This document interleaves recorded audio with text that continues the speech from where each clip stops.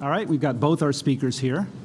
My name's Adam Wildavsky. I'm an engineer from the New York office, and I'm delighted to welcome you here. I'm going to tell you something that's not strictly true.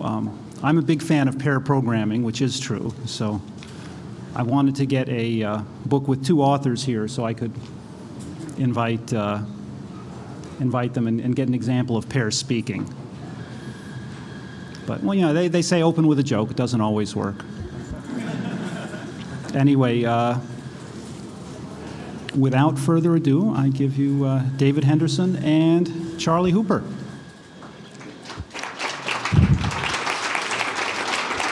Thank you. Well, I guess I should try my pair joke. I had a girlfriend years ago, and I'd say to her, "Do you want a pair?" And she said, "No, I'll just have one." Hello. This is the book, Making Great Decisions in Business and Life. I'm an economics professor at the Naval Postgraduate School in Monterey. I'm also a research fellow with the Hoover Institution. My colleague, Charlie Hooper, was one of my star students at Santa Clara University, quite close to here, 27 years ago. So that's our little background. The phrase, "work smarter, not harder," has been repeatedly ridiculed in the Dilbert comic strip. Not because it's a bad idea, but because it's thrown as a brick to drowning employees. To tell someone to work smarter is like telling him to be happier, healthier, or wealthier. It's not much help just to repeat the objective. What you need is means of achieving the objective. Our aim today, and our aim in our book, is to help you achieve your objectives. We wrote the book to help those in business and those in the business of life, in other words, everyone, to make better decisions. What we offer is both simple and powerful, a better way to look at the world based on techniques we've either discovered or learned from reading other literature.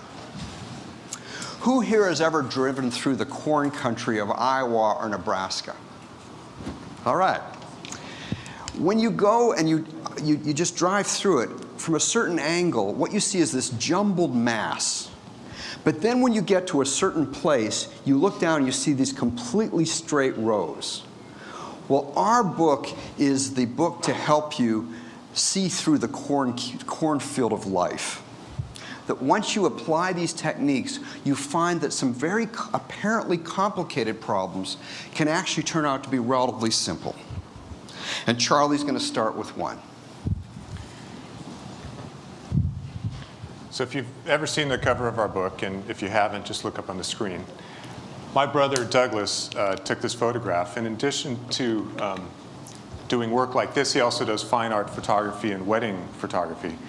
And I know this might be surprising that I'm actually related to somebody with talent, but it's true. And one of the weddings Douglas was photographing years ago was at the Stanford Faculty Club. And he was preparing to photograph the remaining elements of the wedding.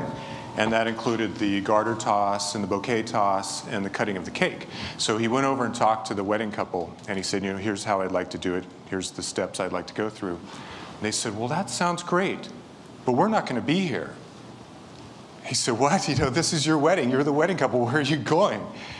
And they said, "Well, you know, we thought we'd be done by now. So, you know, we scheduled a limousine to come pick us up. And as soon as the driver shows up, we're going to leave. And that's because he's going to charge us a fine of $1 a minute if we don't leave right then." So think about this. They've planned for years for this event.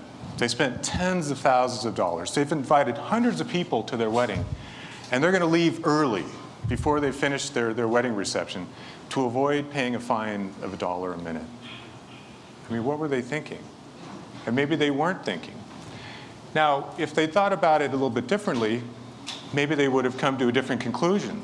So somebody could have come up to them and said, "You've already got the mariachi band, the DJ, all the food, the drinks, everybody's happy. We could just extend your wedding for $1 a minute. You know, we could extend it for an hour for a mere $60, which is a small fraction of what they'd already paid." Or maybe somebody could have said, "Well, let's just pass the hat around and collect money from everybody and just leave the limousine driver sitting out there for an hour." They would have had to collect 27 cents from everybody at the wedding to make this party go an hour longer. The other thing is maybe they could have called the limousine driver and rescheduled. And they also didn't have to leave right when the driver showed up. Maybe they could have delayed it 15 or 20 minutes to photograph some of those things and then left. So had they thought about it differently, they might have come to a different conclusion. And now I want to tell another story from my life. I call this story Saving My Father's Life. I grew up in Canada, and I've been in the United States for virtually the whole of my adult life.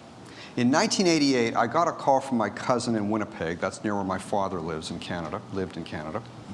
And he said my father was suddenly in the hospital.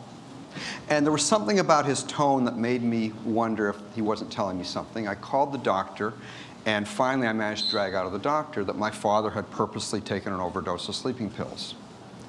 And I was puzzled. I didn't understand why. I had talked to him 2 weeks earlier, and he seemed to be doing fine. What had happened? So my next call was to the airline, and I went up to see my father. On the way up, I had a very ambitious plan. It was to try to talk him out of committing suicide. But I realized there are steps in that plan. The first one is to understand what happened. What had changed in 2 weeks that he had done this? Because if I didn't understand what happened, why he was the way he was, I couldn't do anything. So when I got there, I found out that he'd had these pains in his legs. He'd had polio during World War II. Maybe there was a connection. And he couldn't imagine life without using his legs. He was a very active man. He was 78 years old. He bicycled 20 to 30 miles a day still. He could not imagine life without his legs. So then the question I asked was, what if you could have some kind of surgery so that you could use your legs again? Would you want to live? And he said, well, of course. And I said, okay, well then that's the question we need to answer. Is there a surgery? So I go and find the doctor. It's a small hospital in a small town in Manitoba. I find the doctor in 5 minutes, and I found out, yes, there is a surgery, which, by the way, is something my father had not even thought to ask. Now, as I said, it's in Canada, so there's a little hitch here. In Canada, they have socialized medicine, which means everyone lines up. You have to wait for surgery. You have to get on a waiting list. And so the doctor said, yes, there's this surgery, but your father isn't in serious enough shape to be at the top of the waiting list, so it might be months or years. So I told my father both pieces of news, got him happy about the first piece of news, there's a surgery, unhappy about the second piece. And he said, I don't know if I can wait months or years. Well, then there was a new thought. There's this country south of here where you can actually pay for health care and you don't have to line up. So I told him, I bet you for $20,000, this is in 1988 dollars, we can get surgery that will fix it. I'll come up next week and drive you down to Grand Forks or Fargo, and we got it nailed. My father says, yeah, but $20,000, you know, that'll reduce the amount I have to leave to you and your sister. I mean, he's got this house that's paid for. His retirement income exceeds his expenditures, even with him giving us generous amounts of money every year. And he's worried about, you know, the estate being $20,000 less. And I said, I think, certainly speaking for myself, I can handle without the extra 10. So I talked him into it. And I had to walk him through that reasoning. And by the way, this is the one thing you'll notice. When you start applying these principles, and I'll get to the principles in a minute, I had to walk him through the reasoning again and again through the weekend until by the end he could recite the reasoning to me. Because people get stuck in the old ways. People get sunk. And you need to keep pushing. It's easy in the sense that it's simple to apply these principles. It's not necessarily easy psychologically. But by the end of the weekend, I talked him into it, and then the kind of good news, in a sense, was the situation got worse. He went to the top of the list and got his surgery in Canada a week later. So now, from Charlie's story and my story, certain principles emerge. Think back to the wedding. What were they telling themselves? They were saying, I must. We must leave at 5 o'clock. Well, there was a novelist who wrote a novel in which one of the characters says, the only things I have to do in life, the only thing I have to do in life is die. You know, everything else is a choice. So there are all these things we tell ourselves we must do that we mustn't do. They didn't have to leave at 5. Second one, think on the margin. They've put all of this money into this wedding. They've planned it for months. People have spent, and we show a little calculation in the book, people have probably spent $60,000 on the whole wedding. And the marginal cost of having an extra hour of this wedding is $60. Do you think that might be below the marginal benefit? Create better alternatives. And Charlie talked about some of the alternatives, what you could do. You could hand out the hat, you could do all these things. In my father's case, the alternative to suicide was surgery. That's creating a better one. And then if he couldn't get a surgery in Canada, the alternative was to have it in the United States. And think about what matters in both cases. The wedding, what matters? 60 years from now, if they have a good wedding, and by the way, they're not starting really well here, will they look back and say, gee, I'm so glad we saved that $60. Even with compounding, you're not talking huge numbers. And so those are some of the principles that emerged from those two stories. And what we're going to talk about next is some of the other principles. So ask what changed, think value, think arbitrage, know what you want before you choose, and biases affect the best of us. Now, ask what changed is actually a very good principle for clear thinking. And I'm going to tell you a statement, and you're going to tell me what's wrong with it, okay? Fewer people are attending Major League Baseball games this year because baseball is boring.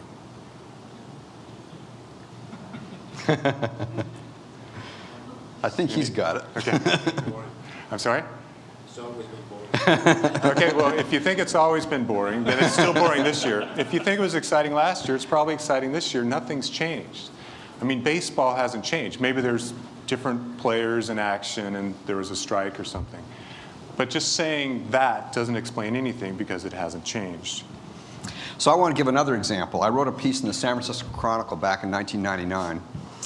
At the time, gasoline prices had gone up in California by about 40 cents a gallon. And if you looked at what had happened to the price of crude in that same time, it had gone up, the price of a barrel would translate into only 10 cents of that increase. So why the other 30-cent increase? Well, people's favorite explanations, and there were people writing editorials saying this, was that the oil companies were greedy, that was the explanation. Now you're laughing, why? Right, because they're always greedy, right? And by the way, that doesn't distinguish oil companies from drug companies or Google, right? I mean, their goal is to make money. Now, Google does give a lot of stuff away, and thank you very much for that. I mean, you've changed my life in a positive way. But the point is that companies are out to make money. So there was no change in greed. And in fact, if you had the greed explanation, notice how weird an explanation it'd be. Go to the pump, it's 2 cents less. Ooh, they became a little less greedy. Go to the pump, 10 cents more. Ooh, they got a little more greedy. And in fact, what I pointed out was there have been these refinery fires in California that meant there was less supply. And usually you'd have arbitrage, which we'll talk about a little later, where you would have fuel coming in from other parts of the country. But because of EPA regs, fuel burned here isn't produced elsewhere. We got to have a special blend. So the ask what changed thing really applies to that.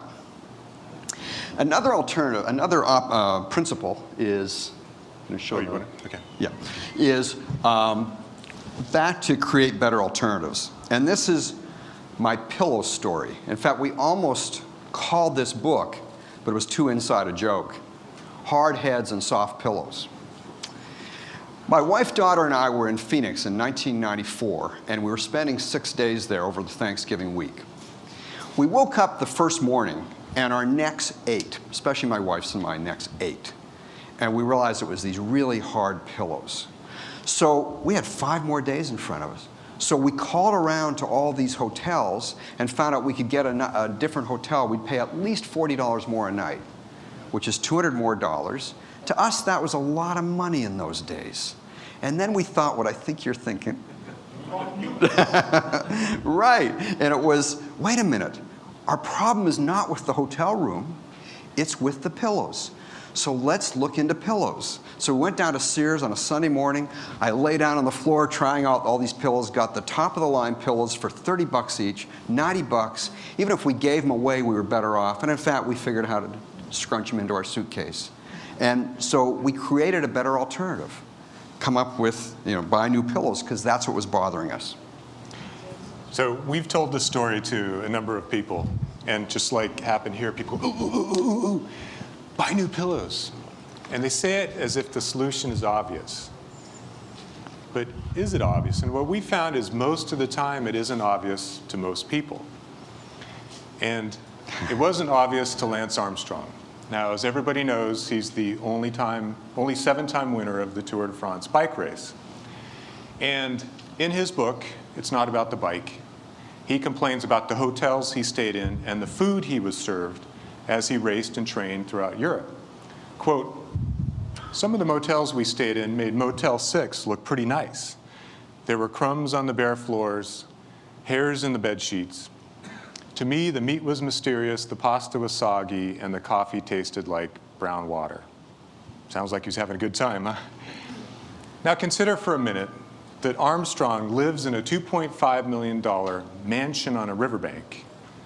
He lives in Austin, Texas, not Mountain View, California. He drives a Porsche, and at the time this was written, he was making $2 million a year. Couldn't he buy his own pillows? Couldn't he stay at better hotels or eat at better restaurants or give his cook more money to buy better groceries? So for perhaps a few $1,000s extra a year, Armstrong could have been comfortable while he was earning his millions. So it certainly wasn't obvious to Armstrong. But the Tour de France doesn't allow you to do that.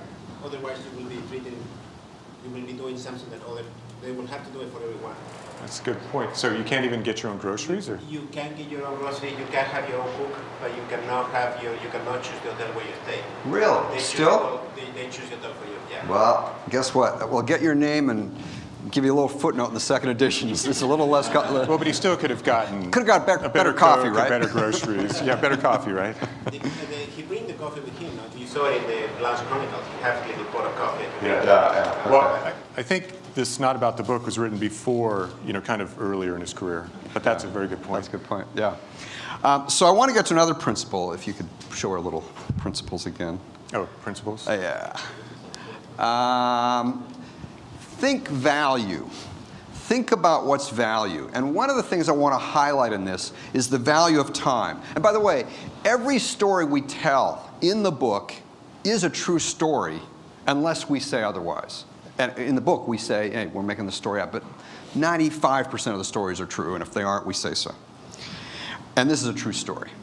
A friend of mine, an economist, invited a Nobel Prize-winning economist to his school to give a lecture. And my friend went to pick him up at his hotel. And the economist, and they were running a little late as it was, and they had to go to the president of the university's house for a nice dinner, a little socializing, and then the talk. And when he picked him up, this Nobel Prize-winning economist said, "I've got this just raging headache." And my friend says, "Okay, let's stop in the little drugstore in the lobby of the hotel. Get you some aspirin." So they look at the aspirin, and this economist says, $4.95 a bottle? At home I pay $2.50. Let's go to another drugstore. My friend was looking at his watch and saying, he figures out a solution. I'm going to make up a name. This isn't the name because I promised I would never tell the name. This is your lucky day, Gunter. I'm going to buy you the aspirin. Now, do you notice anything ironic about that story, given that it was about a Nobel Prize-winning economist? He should have been the one to point that out. And by the way, I don't want to dump too much on him. In fact, there's another point to make, which is that we can all do it. We can all make these mistakes. I brought a novel up here to read last night, and I noticed it's overdue 2 days ago. And I thought, 25 cents a day? I think I can handle that. Why do a side trip to the library on the way up here? So, think value. Another one is think arbitrage. In our lives, there are often arbitrage opportunities that present themselves. Well, sometimes they don't present themselves. Sometimes you have to notice them. And again, I want to tell a story of a colleague of mine who's since retired named Pat Parker, who, when he was 17, did this. He was sailing off Long Island, and this was in the late 40s. And he was just thinking about things. His father was in the minerals industry, was in mining. So things like prices of minerals were discussed around the dinner table. We had just got out of the Second World War. The price controls on all these things had come off, and the price of lead had shot up. He realized he was sitting on a lead keel, and when he did the math, he figured out his lead keel was worth more than he'd paid for the whole boat. So he pulled the lead keel off, took it to a lead dealer, sold it, so put an iron keel on the boat, did full disclosure, revealed to the buyer that it's an iron, it won't be as good, sold that boat, and thought, wait a minute, I can do that again. So he bought another one and did it, another one and did it. Did a whole bunch of them during the summer. This 17-year-old kid. He arbitraged. He moved resources from lower valued uses to higher valued uses, kind of like using unused time at the NASA airfield, for example. And which was great, by the way. I don't know why people are dumping on that. And I was at his retirement party, and I reminisced about this story, and I'd never heard him tell how much money he'd made doing this. This is in 1948. He made $20,000 in 1948 dollars. That was, you know, triple the median income of a family in those days. Do you want to adjust it for inflation? Or? Yeah, I did that. What would you do? It was 20,000, was like 200,000, I think. I think it was something like 300. 300,000. 300,000 today's dollars, yeah. So, nice money. And you? Okay, thanks, David. Now, what is the main measure of success for any business? I'm sorry? ROI. Yeah, and profitability, right? Profitability. Okay, so I'm a consultant. Sorry. So how successful would I be if I came in Google and said, I've got this great idea, let's increase profits? Okay, I'm gone. I wouldn't get very far, right? And that's because this is like the brick lifesaver that David mentioned in the beginning. You know, you're throwing a brick lifesaver to somebody, you know, grab onto this. It's like, it doesn't help because all we're doing is repeating the objective. We're not actually helping you achieve that objective. So people who've thought about this, they've realized, yeah, I can't go in and just tell them to increase their profits. I need to do something more. So they think, okay, now what are profits? Now profits are revenues minus expenses. Well, I'll tell them to reduce their expenses. Yeah, that's a good idea. Reduce your expenses. Well, what am I going to tell them about revenues? Okay, well, revenues, let's see, how do you get revenues? Well, you have good products and services, and your customers like them, and they buy them, and they're happy. And they just went down this sequence of kind of logical steps, and they ended up with the thing we've all heard, which is treat the customer as if the customer is always right. So I don't know if you've ever seen, you know, some people have posters up on their office wall, and it's business rules. Number one, the customer is always right. Number two, if the customer is wrong, see rule number one. This is kind of ingrained in our society. And when I worked at Syntex in Palo Alto years ago, the HR people thought that we needed to be better with customer service. So they told us the following story.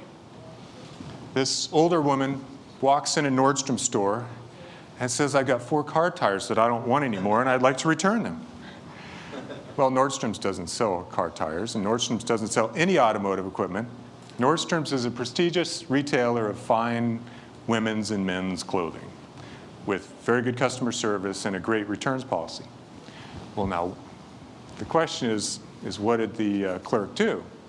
Well, in true to form, you know, she's a quintessential Nordstrom clerk, so she took the car tires and gave the woman a store credit. But now we have to ask the question, is the customer always right? I mean, is it possible that they're wrong? And what I'd like to do is tell a story from my business. And my company is Objective Insights. So when we get projects, we try to provide objective insights. So we had this project with a small, young company, and they developed a novel formulation of a corticosteroid. Now, corticosteroids aren't new, and many of you have applied one to your skin for dermatitis or psoriasis. It's normally like a cream or a salve. But this company had developed a novel formulation. They were very excited about it. And the CEO reasoned that the market in this country for corticosteroids was $630 million a year back then. So he thought, if our product is so good, we should be able to get $200 million of that at peak revenues. So he said, okay, sounds like an interesting project. We took it on, and we really looked into it, as we always do, and we came up with objective insights. This is not an ad, by the way. Kind of. But one of the insights that we came up with was that this product was exciting because it was a novel formulation, but that also meant that it was pigeonholed into a very small subset of the market. So when we went and presented our results to the management team and the CEO, our objective insights, we told them that the peak sales for this product wouldn't be 200 million like they thought, it would be, gulp, 17 million. Well, the CEO wasn't very happy about this, and he yelled at us, and then he kicked us out of the boardroom. And I think it goes without saying, goodbye client, goodbye future business, and they never called us back. Now, years later, this product did launch, and we tracked its history, and we looked at how much it sold. And whenever we present a forecast for a new product, we present a probabilistic range.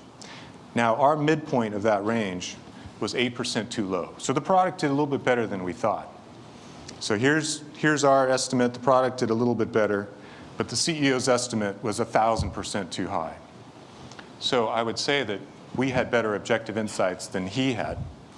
Now, years later, when he realized that we were right and that we presented objective insights, you know, I would have thought that he would have sent flowers or something, but it never quite happened. So now the question is, was this customer happy? No, certainly not. Did we do the right thing? Yes, we did, and we've since done it other times. Because if we kowtow to a customer's unreasonable expectations, we cease, well, we lose our reputation and we cease providing a service, a valuable service to our reasonable customers and our unreasonable ones. It's a deal I'm going to make. Back to David. Our little gimmick thing later. Yeah, and so, by the way, just one thing. If the customer were always right, there wouldn't be Google. I wouldn't have thought of this. In fact, I used to think, I guess I'll confess this. I used to write a column for Red Herring. That's not the confession, by the way. But I found Google so useful starting around 99, 2000. And I thought, how are they going to make money? That I almost contacted Google to offer. I calculated that my gain from Google was about $2,000 a year. And I almost contacted Google to offer to pay them 5% of that annually because I didn't think they could make money. And to even write an article for free on their website telling everyone else why they should do the 5%. So it shows what I knew about Google. So back to the customer always being right. There's a company called Best Buy, I'm sure you always heard of it, you've all heard of it, that realizes the customer is not always right. And in fact, they have divided their customers into what they call angels and devils. The angels are the easy to deal with customers. They come in, they get the product, they like it, they're planning to keep it. The devils are people who do things like buy it, bring it back the next day and get a refund, come back the day after that and buy it as an out-of-the-box special at 15% off. You know, that kind of thing. And so they divided their customers into angels and devils for 100 of their 671 stores. And when we wrote the book, those 100 stores were doing much better than the other 571. And so the point is the customer is not always right. And that leads to something Charlie wants to talk about. Yeah. So that's a good segue into another principle, which is that we bring up in the book, which is called Factor 16. Now, many people have heard of or are familiar with Pareto's law. Wilfredo Pareto was an Italian economist like 150 years ago who came up with this law of income distribution. And his law said that 20% of the people, a small group, create 80% of the income. And 80% of the people create 20% of the income. Now, people in this country these days are worried about income distribution and everything. But as you can see, it's not an American phenomenon, nor a modern one. It goes back to Italy 150 so years ago. Now, as we point out in our book, this applies to a lot more than just distribution of income. And as David mentioned, with Best Buy, 20% of their angels, or their angels, 20% of their customers, create about 80% of their profits. And on the flip side, 20% of their devils, their customers who are devils, create 80% of their problems.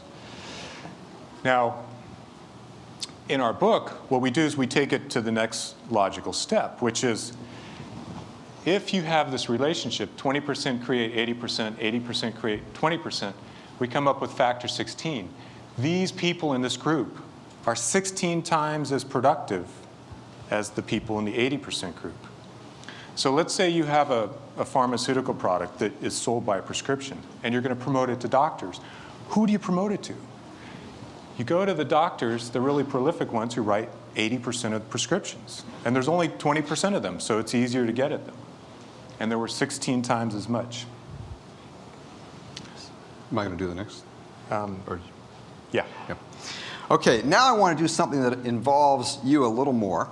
I'd like 2 volunteers, and the prize is $5. And it's not one of these phony things where you give it back at the end of the talk. You really get to keep it. So do I have 2 volunteers? All right. What's your name? Charles. Charles and? Richard. Richard. Okay. So we chose a number in advance. Charlie had this little random generator thing, and to choose a number between 1 and 10. And so I'm going to just have Richard go first, and we know the number. Remember, you okay? We know the number. What's your guess? And the closest one gets the $5. 3. 4. He's a statistician. The number's 7. The number was 7. Now, good for him, okay? The point is that if you hear 3, your best response then should be to choose 4 because you get everything above 4 and 4. Whereas if you chose, say, something like 7, you'd be, well, 7 was it. If you chose something like 1, you'd be really way off. If you chose, but what if he had said 9? He would have got it.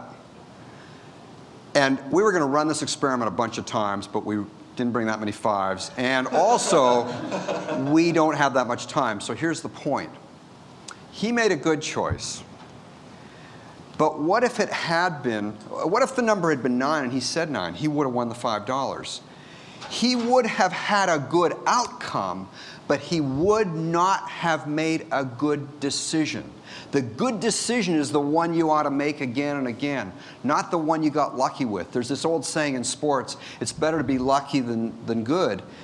No, you should be good and hope for luck. You can't plan on luck. That's why it's called luck.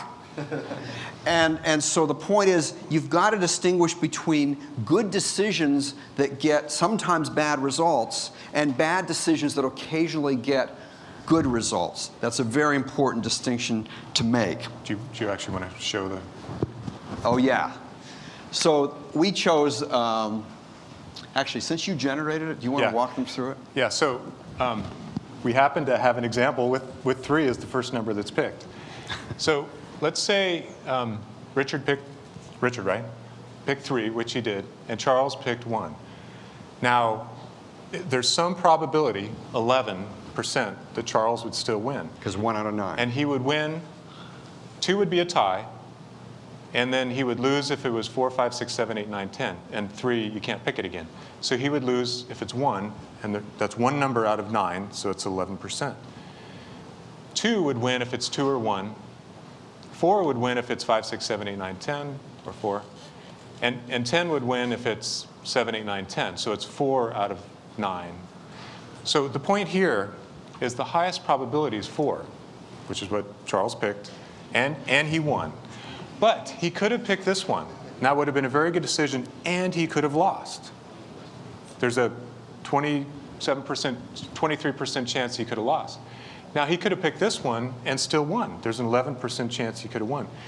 So when people judge decisions based on the outcomes, they're not judging the decisions, they're judging the outcome. And to really know if somebody made a good decision, you need to look at it this way and see what they were deciding between. Right. Can I just add one thing? Sure. Richard, let's say you don't, now that we've gone through that, and you don't know it's 3, okay, what would you say now as the number? You're 5 or 6. Bingo! You got it. And then he would have... Yeah. Being the second guy, could I have picked 3 and pocketed $2.50 as a sure thing? Being the second guy. Oh, we didn't make clear, did we? We did not make clear. You hear what he said?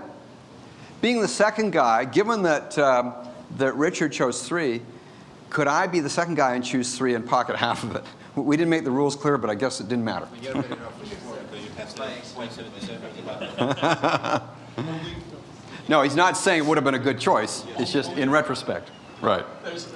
It depends. If I need the $2.50, then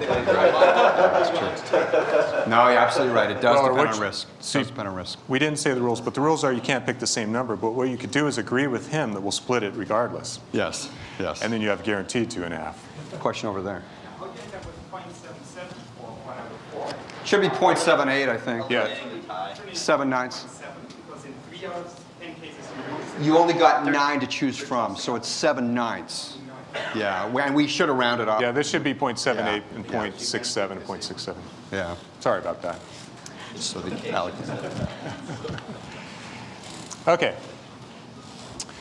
Way sharper an audience than the Fortune 500 firm we gave this Yeah. to. Well, not that you guys aren't, but the Fortune 500 management we gave it to. Yeah, we gave this to the management team of this company, and they were just being so obtuse. It's like, Dave and I are looking at each other. It's like, where's the hidden cameras? Is this like a test or something?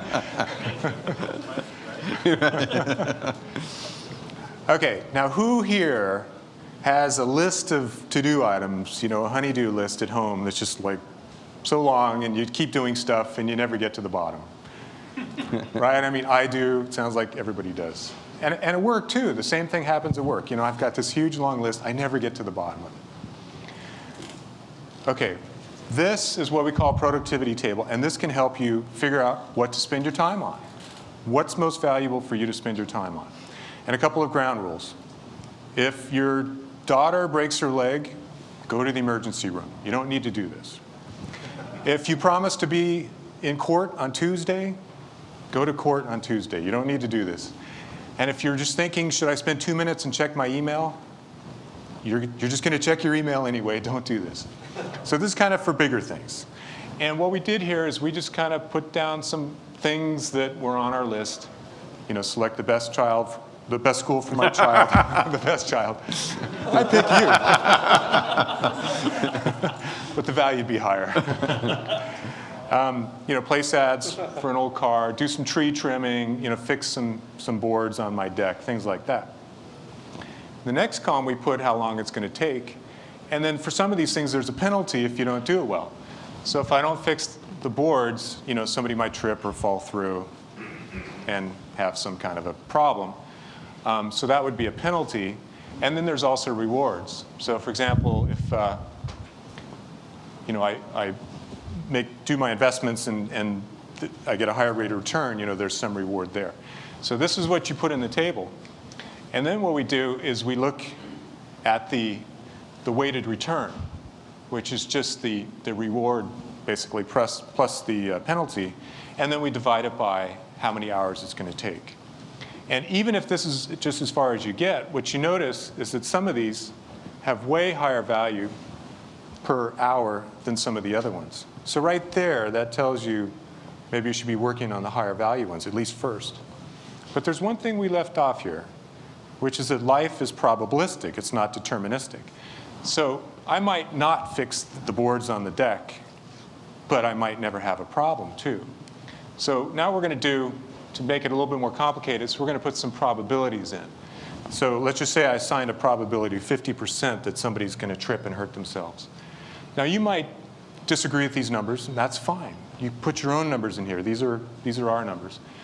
But now what we do, instead of just taking the return of the reward plus the probability, we take the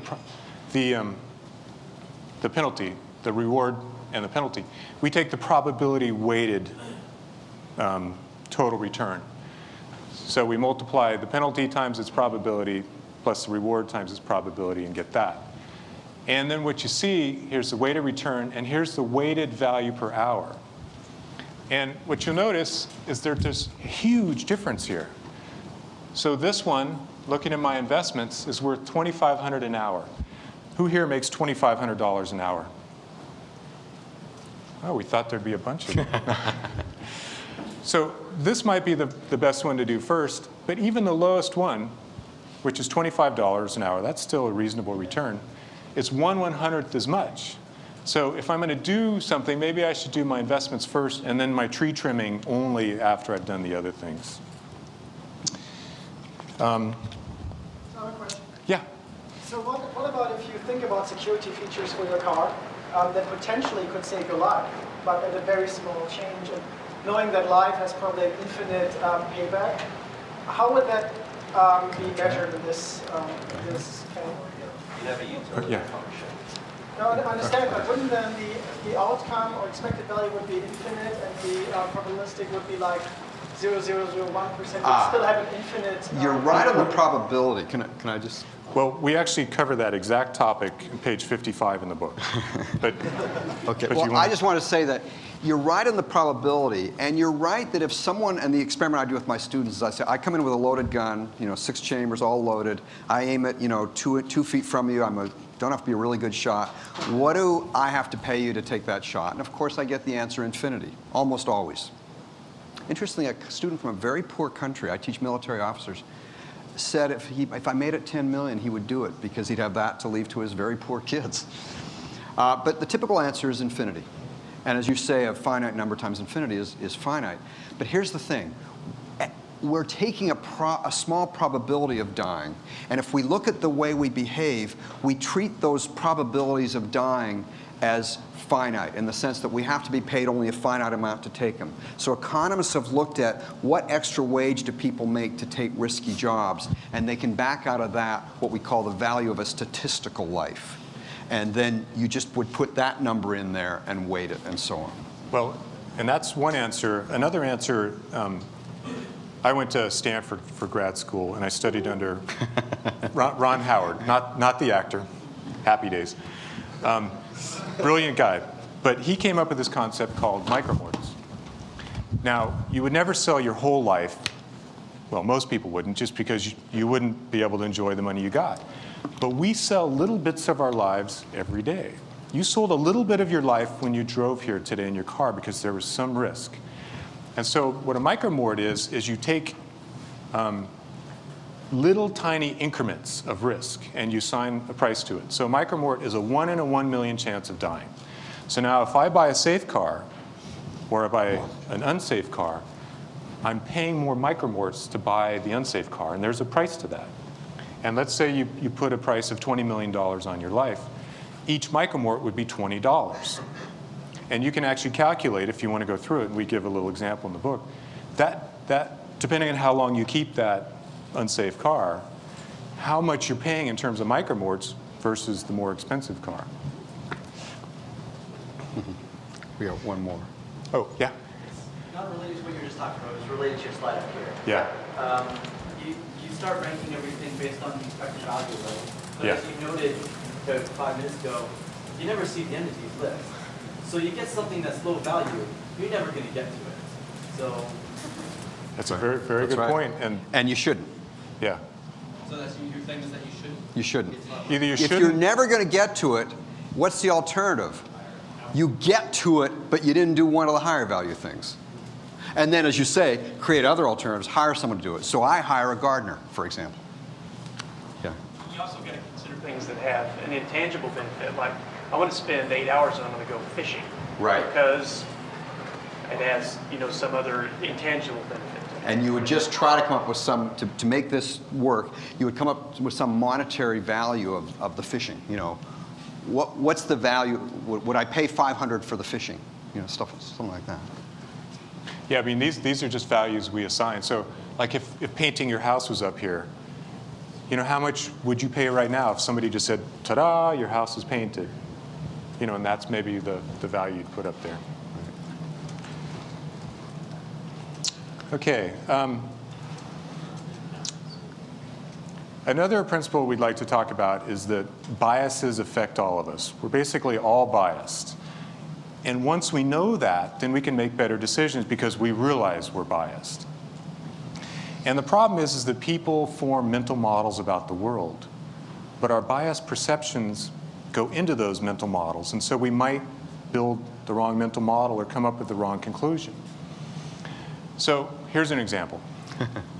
Years ago, I was talking with a female colleague of mine about electronics and computer stores in this area, and she said confidently and unequivocally, "I will never again shop at Fry's Electronics." I said, "Whoa, why not?"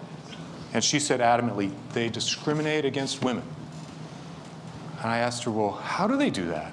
Their employees?" And she said, "No, the customers. They ignore women shoppers and don't help them."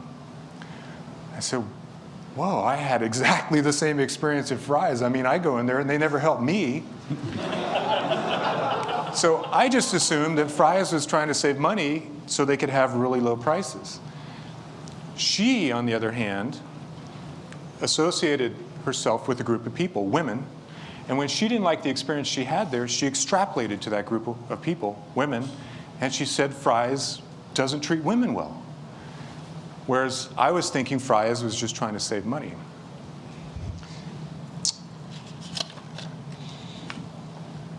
It's my turn? Yeah. Okay. Now, there are lots of times when we face bias, and so one of the stories we tell in our book is about a man who kind of was very clever in creating other alternatives to figure out a way around bias. So it goes to our other principle, create better alternatives.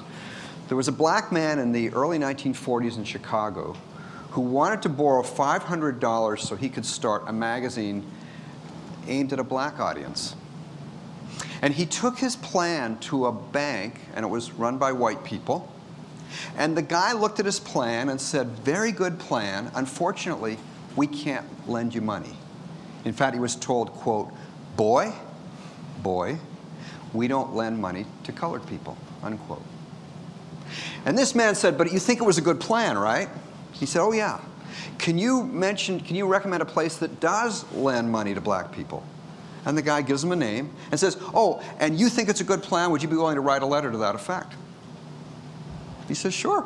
It's not breaking any of our rules." So he writes a letter. The man goes, gets the loan, starts Negro Digest, goes on, starts Ebony and Jet, and his name is John Johnson. And just because he created an alternative for getting around this bias rather than letting it stop him. Don't forget he's a billionaire too. Oh yeah, he died as a billionaire a couple of years ago. Now, another kind of bias is we tend not to do what we call check your base. So let me give an example. It comes up every year at a certain time of the year when there's a newspaper story about what kind of what kind of cars get stolen. And you'll see the list, and it's typically got Honda Civics and Honda Accords and stuff like that. And the way it's reported, oh, you better not have a Civic or an Accord, right? But what they're really doing is they're looking at the number of Civics that get stolen, the number of Accords that get stolen, the number of BMWs that get stolen. How many BMWs are there relative to Civics? Way fewer, way fewer. So in other words, what they forgot to do was check their base, to take the numerator, the number stolen, over the base, over the denominator, the number out there. And that's a very different number. I mean, a BMW is much more tempting to steal. Although I'm not sure it's as good a car, but that's another story. Now, another example of checking your base, or not checking your base, and it's a much more serious example, is in the intelligence leading up to the attack on Iraq. This came out in the later look back at what had happened.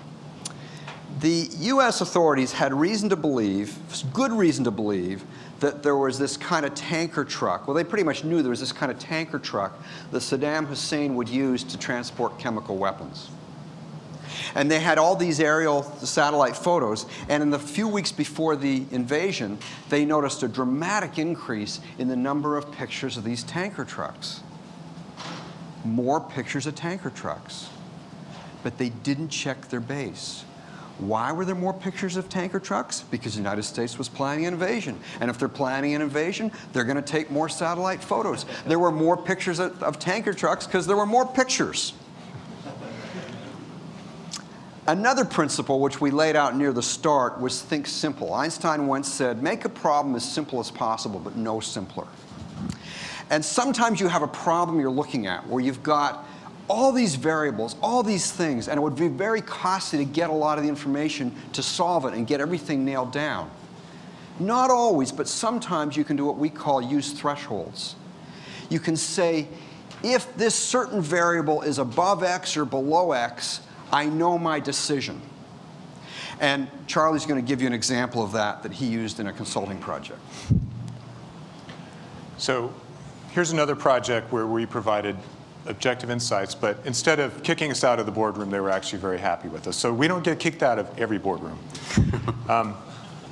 This was for a young, small biotech company, and they developed an HIV/AIDS medicine, and this looked to be a really good drug. But the thinking within the company was that they're just this little small company. They don't know what to do with this big drug. So they were going to license it out to the big pharma company that had the huge sales force and the marketing teams and the experience management. And of course, the big pharma company would sell more of this product than the little company would, right? But we said, you know, we'd like to look at this and analyze this. So we wanted to look at the two cases, keep the product or license it. Now, if you keep it, you have to set up the whole marketing organization, sales, all that stuff. It's very expensive. But when you get revenues, you get to keep 100% of it. Now, when you license it out, it's easy. You don't have to set up that stuff. But when you get revenue, when the revenues come in, you just get a percentage of it. That's your royalty rate. So we went to the management team. We said, OK, the big pharma company is going to do better than you'll do. How much better? You know, 10%, 50%, give us a number. And they were very uncomfortable giving us a number. So we weren't thwarted. What we did is we used thresholds, as David said, and we went back and looked, and we compared the two alternatives and made them equal. How much more would this big pharma company have to sell just to break even on that decision? Turns out the answer is 5. So for every 100 bottles that the little company would sell, the big companies have to sell 500. Now, we took this to the management team, and we told them 5, just to break even. If it's less than 5, you should keep the product. If it's more than 5, you should license it out. And we told them 5. 5 is the answer, and you could just see their jaws drop. 5? I said, no way it's going to be 5. You know, they were thinking maybe 30% or 50% more, but no way would it be 5. And so we had set the hurdle rate, and we knew that reality was going to be below that. And so this company did take our advice, and they kept this product, and they've been very, very successful since then. Okay. By the way, Adam, how long do we have to go? Because I want to leave a little time for Q&A at the end. Till now. Oh, till now. I'm wondering if we should do the airline example versus the closing thing. I'm going to do the closing. Okay. Right. Okay, I'm going to skip something. Let me just tell you, if anyone wants to wait around, I don't know if you have time, but we show you this nice little numerical example of how do you decide whether to buy a ticket in advance to go to a meeting, and imagine you're paying for it, not your employer, to go to a meeting, knowing there's some probability the meeting will be canceled, and we just kind of walk you through how to do that. But I want to end with what we call, it's our last chapter in the book, Do the Right Thing. We've focused so far in our talk and in the book, in the previous X number of chapters, on expanding your alternatives, having more options, you know, doing better for yourself. We haven't said a thing yet about ethics, about making good decisions, about making ethical decisions. And now I want to talk about that. And it turns out if you use this same way of thinking that we've applied, you will get to the conclusion that you ought to be pretty ethical. I mean, you ought to be honest, ought not to defraud people, steal from people, murder people, stuff like that. And I want to say why. Because offhand, it might not be, I mean, it might be obvious to you because you brought up that way, but it might not be obvious in a very narrow cost-benefit sense, and that's what I want to show. think about if you start stealing from people. It seems like you'll expand your alternatives, right? Whatever you had, you and I are equal. You start stealing, I don't. You have more options because you steal stuff. But here's the problem. As you get found out, your options, your other options, actually start shrinking. The example we give in the book is, let's say you decide to be a cannibal. People would start avoiding you, especially around mealtime. And as Adam Smith pointed out, in civilized society, he stands at all times in need of the cooperation and assistance of great multitudes, while his whole life is scarce sufficient to gain the friendship of a few persons. In other words, we have this incredibly extensive division of labor. Everything you're wearing today, I guarantee you did not produce. We've got this incredibly extensive division of labor that required cooperation from a lot of strangers. You're going to get more cooperation by having a higher reputation, being easier to trust, and so on, because otherwise you get found out. Now, it seems like a famous counterexample is P.T. Barnum, who's famous for having said, "There's a sucker born every minute." He didn't say it. In fact, he said about someone else who tried to cheat people, "Poor soul, not to understand that the hardest way to make money is dishonestly." For that same reason I talked about, your options shrink. And in fact, here's how he made his money. When the circus used to come to town, he ran a circus. When the circus used to come to town, the circus would rob you. They actually had employees out there to rob the crowd, and other employees to go to where the people in the crowd lived and rob their houses because they're at the circus. And that word got out very widely, and P.T. Barnum said, "Hey, I got an idea. Create new alternatives. We will guarantee that with our circus, we won't have people robbing your house or you, and we'll even have some plainclothes people looking for the robbers." And that's how his circus did very well. Now, think about, so what we say is, you know, the U.S. Constitution Day was last September 17th. I gave a talk on it down in Monterey Peninsula. And I pointed out that the Constitution is a set of things that the government cannot do, and then a very narrow list of things it can do. It's enumerated powers. If it's not on that list, you can't do it. Well, we say that you should have your own Constitution. So instead of we the people, I the person. Have a list of things you won't do. So if you're tempted, you go back to that. And it's a way of saving on thinking and saving on thinking about temptation. Just, no, I thought that one through when I was really calm and I wasn't as drunk, and that woman, you know, that very attractive woman wasn't there, and so on. And so I'm going to go back to my rule, and I'm not going to do that, right? And so you ought to have your own Constitution. And I want to just end with one quick story to kind of the moral of the whole thing. I was a teenage son of a friend of mine years ago. I live in the Monterey area. Was sitting around talking to these other teenagers, and I was listening in on their conversation. And one of them said, "Wouldn't it be neat to get a job at Pebble Beach?" That's kind of a dream of, you know, 17-year-old boys in that area. And one of the other guys says, "Well, as a matter of fact, I have a part-time job at Pebble Beach." And everyone goes, "Really? Really? How'd you get that?" And he said, "Oh, I just went down and applied." So our lesson to you, our moral to you, is just go down and apply.